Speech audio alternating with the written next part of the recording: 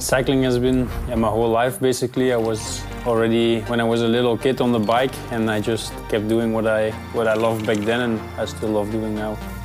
I have quite some achievements that I'm really proud of, but for sure now I came from cyclocross, and there I think the World Championships are the highest possible, on the road as well, but in cyclocross it was my main goal. I did everything I wanted to, and then I switched to the road, and I won some monuments and now the World Championships, so I think those are the victories I'm most proud of.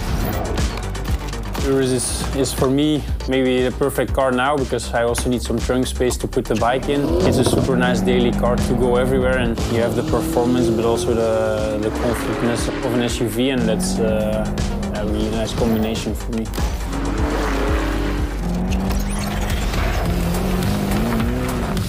I think speed is mostly adrenaline for me. For sure, we don't reach the speeds I usually reach in a car, but it feels different on a bike. If you go downhill or sprinting, it's also quite fast, and I think the adrenaline helps me perform as well.